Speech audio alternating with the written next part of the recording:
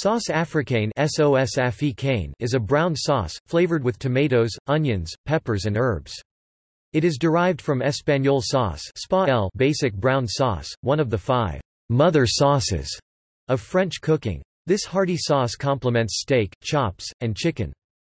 Though not as quickly prepared as some other sauces, its basic method is the same as most other «small» brown sauces. The tomatoes, onion and bell pepper are cooked with herbs such as basil, thyme and bay leaf, reduced in wine, then combined with the sauce espagnole.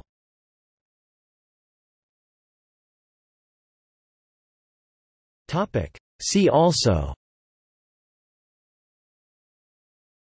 List of sauces.